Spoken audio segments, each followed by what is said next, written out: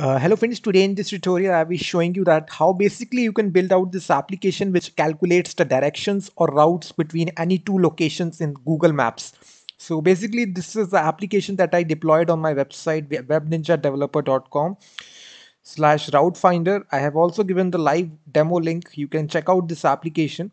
So basically, if you land on this application, you will be having two input fields out there. You will enter the source location and the destination location. So let's suppose you're traveling somewhere outside.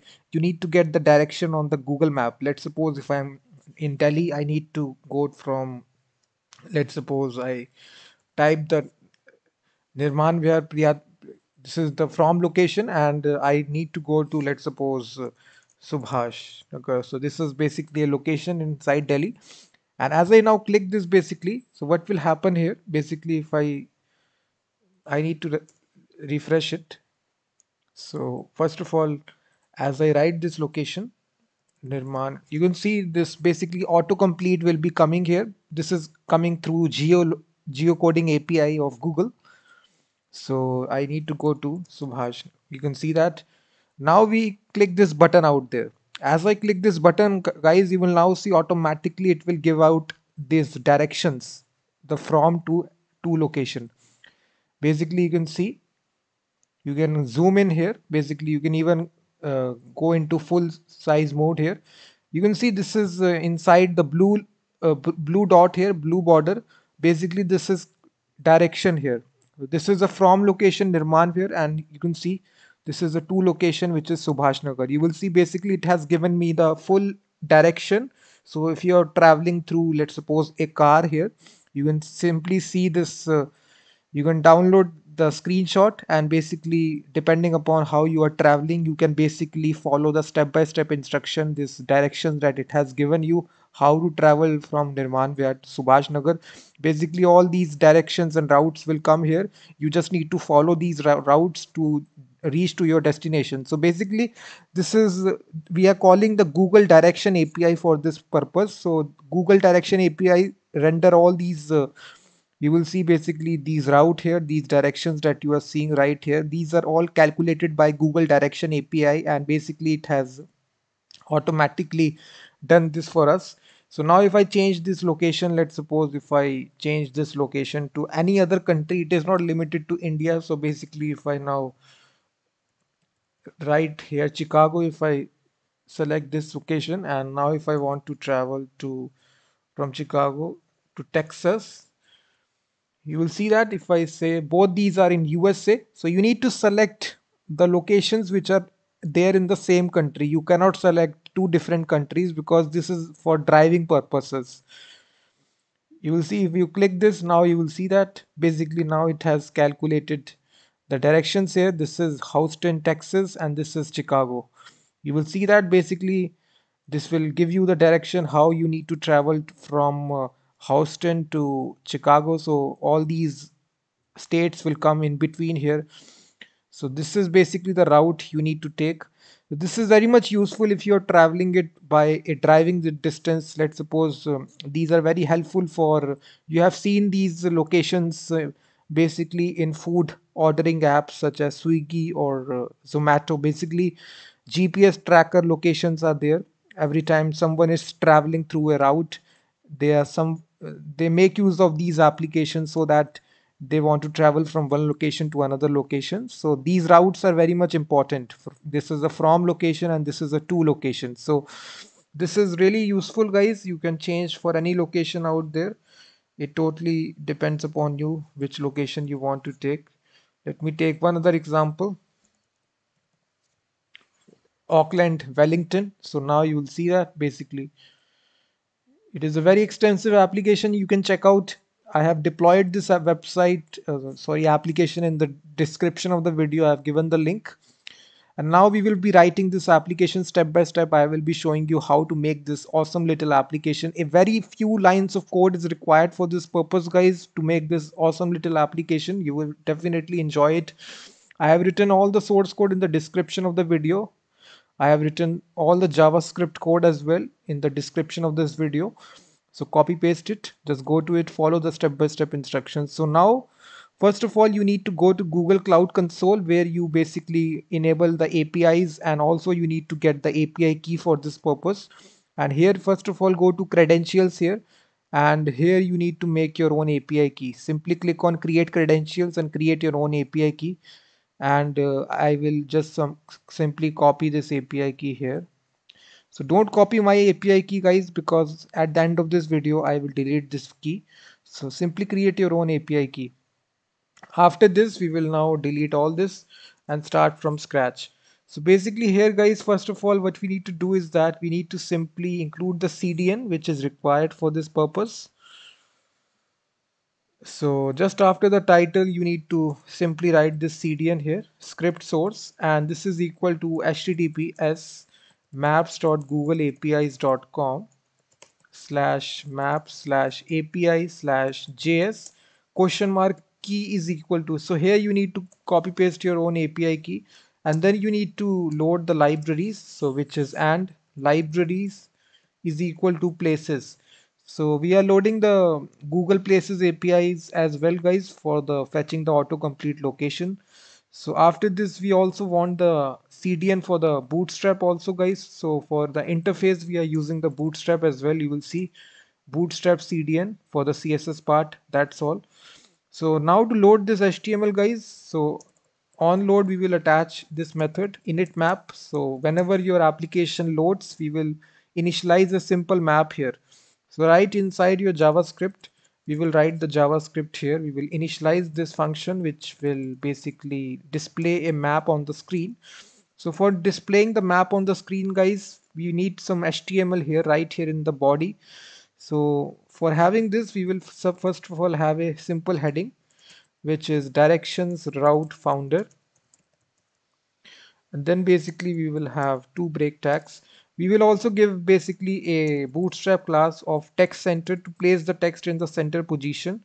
So after this, guys, basically what we need to do is that we will have a container class or bootstrap, and here we will have two fields out there. First will be for the from. So both these we will have form control bootstrap classes. Placeholder will be for source location. So here you will just enter your location from. We will give it an ID here, which is of source. We will repeat this process for the destination location. So simply copy this and paste it for the second time. So this time this will be destination location. So here you can change your ID field to destination. That's all. So then we will have a simple button, guys, basically to submit the form. So we will have a button here. So button class btn primary,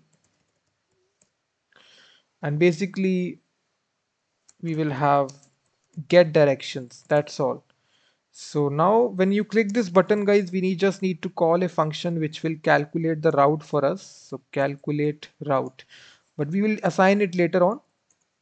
So lastly, we will be displaying a map in the div section here. We will be giving an ID to it of map, and the styling will be height will be of 500 pixel, and the width will be 100%. That's all. So here we will dynamically display the map here inside using this init map function. So first of all, we will declare the map variable right here at the very top. So right here we will assign this map using google.maps.map, and here we will be passing the reference document.getElement by ID, which is map. And then in the second argument, we will be passing the options here. First is the center location. So this will basically take the latitude, which is 37.7749. And then we take the longitude, which is -122.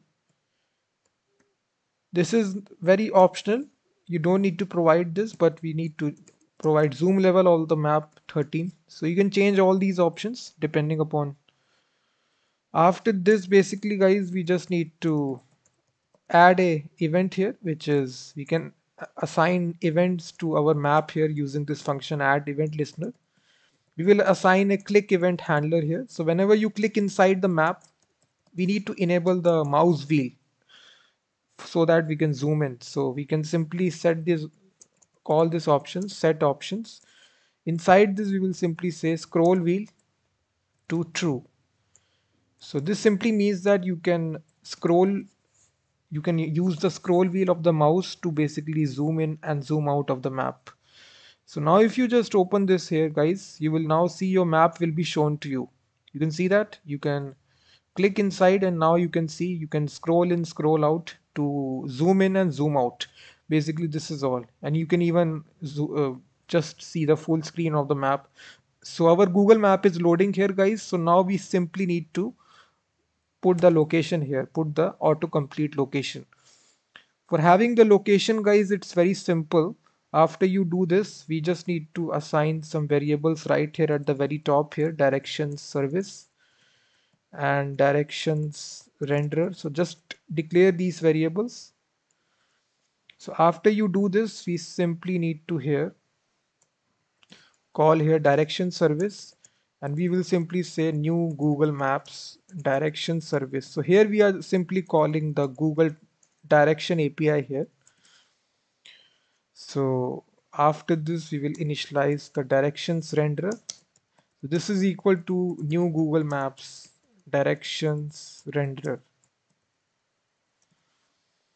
So here directions rendered, there is basically we need to set it to the current map. That's all.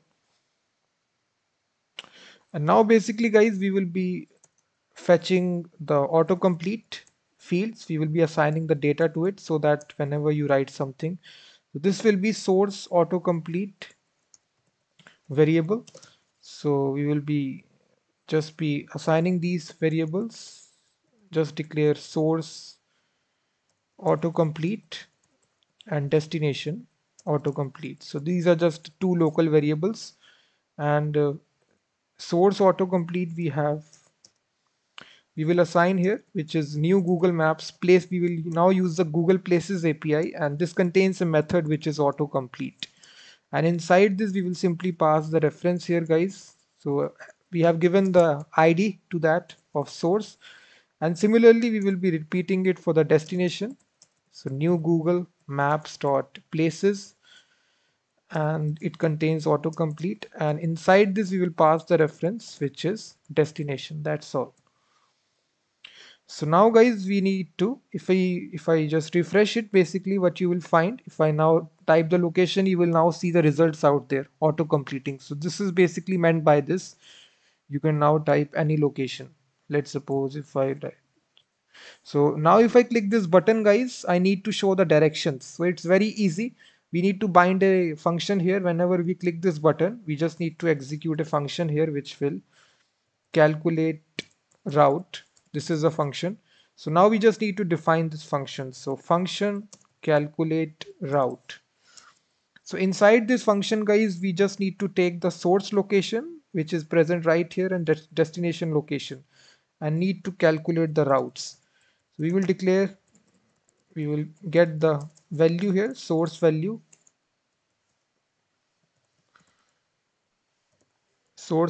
and then we have the destination.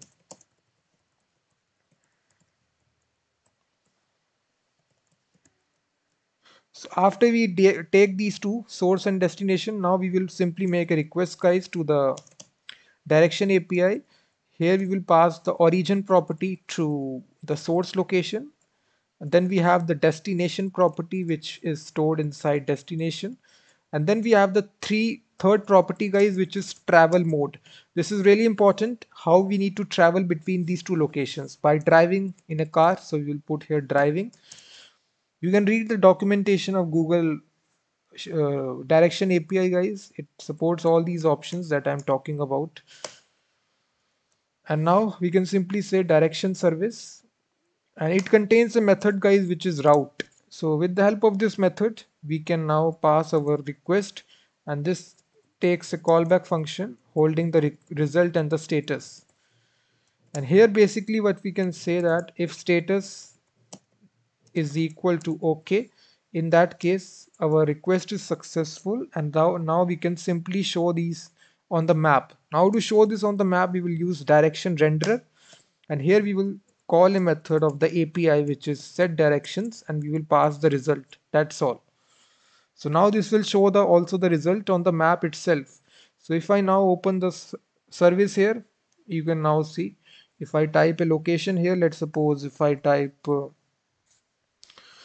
Jammu here,